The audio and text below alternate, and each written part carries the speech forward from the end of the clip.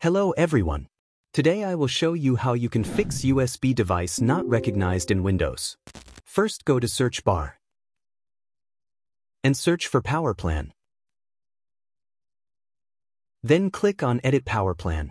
Then click on change advanced power plan. Then click on USB setting. And click on USB selective suspended setting. Then make sure that you disable this two settings.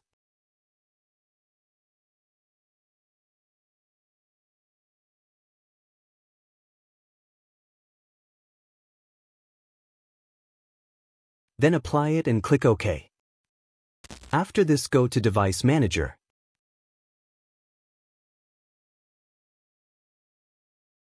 Then expand Universal Serial Bus Controller. Now if you see any USB root hub option, update all of the options. As you can see, my drive is already updated.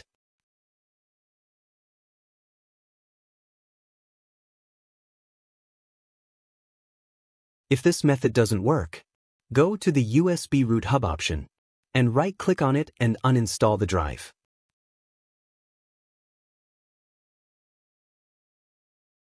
Then go to Action and click on Scan for hardware changes. And your drive will install again. Then go to search bar and search for Registry Editor.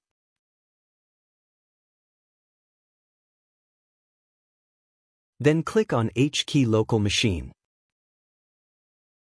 and expand system. Then click on current control set and choose service. Then find for USBSTOR option.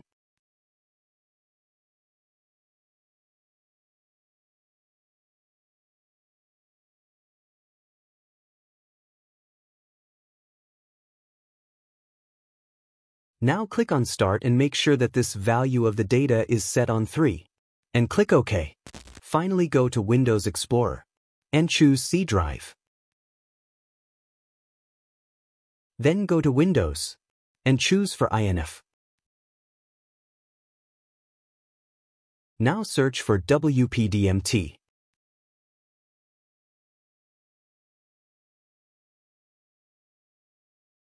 Then right-click on it and choose Install.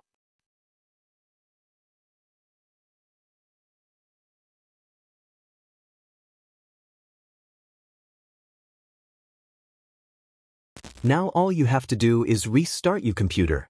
So if you found this video helpful, give us a thumbs up. And don't forget to subscribe for more tutorials. Thanks for watching. And we will see you in the next video.